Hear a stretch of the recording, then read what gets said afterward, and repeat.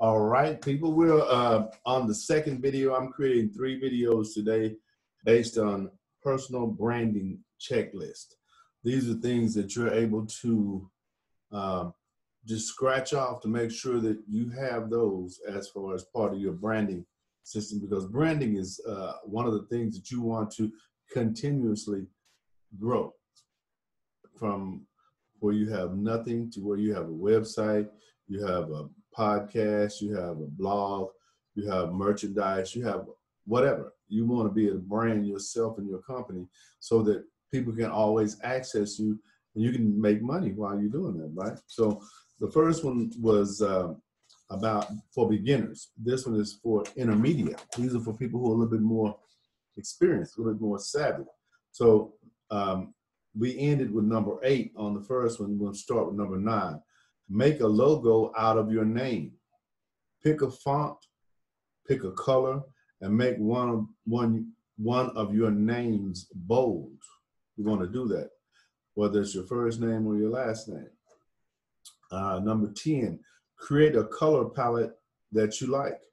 Go to colors.co and select 3 to 5 colors for use in your profile and marketing materials, or just select a light or highlight color and save the 6-digit hex code. And there's an example of what the 6-digit hex code looks like. And I'll be putting those in the show notes. So just like in the comment section where you would find the normal comments, I'll put the links to everything that I mentioned so that you can access that and, you know, see everything that's going on with that. Number 11, collect testimonials on a page on your website. Make a page at yourname.com testimonials and put all your existing testimonials there.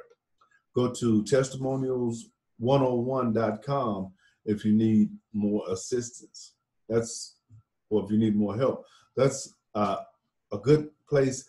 See, when you hear like a link like testimonials.com or colors.co, you want to always register those in your mind, because in the business that you're in, those are valuable, right? And maybe not now, you don't need them right now, but later on, you know, down the line, you will need them, or you'll be able to help someone else who needs that type of assistance. Number 12, collect logos for your clients to demonstrate your credibility. Google the names of all your notable clients and save the images of their logos all in one folder. Use this on your home page and in your marketing materials.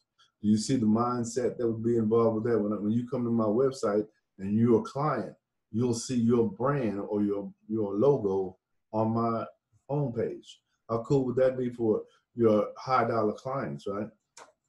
Number 13, write a good CTA for newsletter subscription. Now, what's the CTA? You're intermediate. You know what a CTA is. But if you don't, it's a call to action. Encourage people to sign up for your email newsletter instead of subscribe to stay in touch.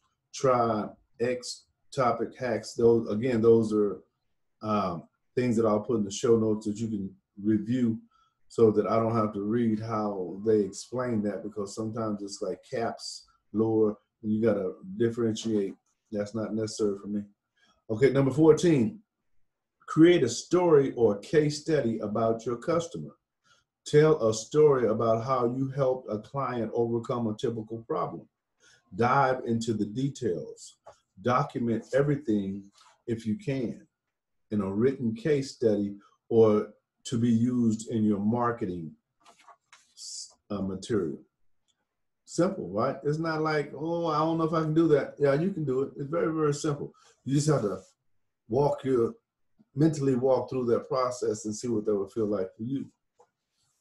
Number 15, join a Facebook group and forums where you can find customers. Wherever your customers congregate online, you should be there too. You can listen to how they phrase their problems, and you'll be available when they are looking for solutions. So it's like you're a little fly on the wall, you know, you hear everything, you see everything, and you hear me say something like, wow, I'm looking for someone who does concrete floors, and you happen to be someone who does concrete floors, and guess what? You want to reach out to me. Guess what?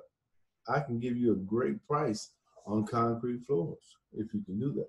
Number 16, set a Google alert for your name.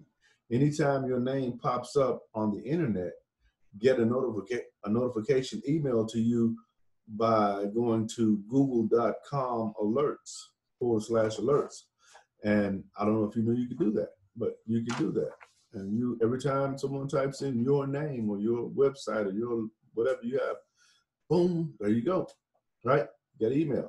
Okay, so how was that for you? Was that fairly comfortable? Because not only am I trying to give you some information about how to brand yourself or your company, but I'm also trying to get you to understand how easy this process is for you to become consistent creating content.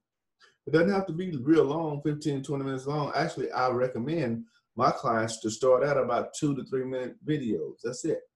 2 to 3 minutes, get comfortable in front of the camera, watch your mannerisms, see what you're doing good and what you're not doing so good. Like if I'm constantly moving my head like that, that wouldn't be good, right? I need to focus.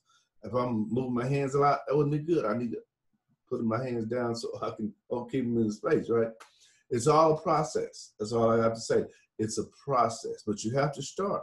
If you don't start, you won't get better, because it's not like magic until you start, and then the magic begins. Again, my name is Larry James. My company is Speak with Larry, no spaces.